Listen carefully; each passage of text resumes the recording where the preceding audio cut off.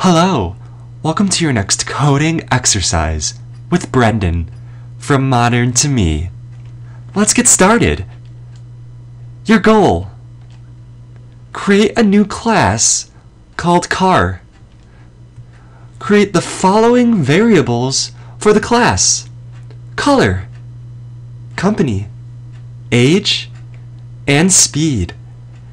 Determine the right type on your own.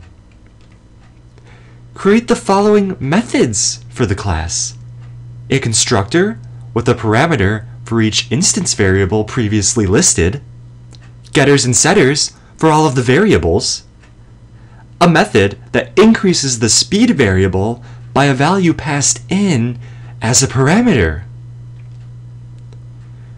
Next, create an instance of the class using your own personal values. Call the increase speed method with also your own chosen values. Then finally, print out the new speed.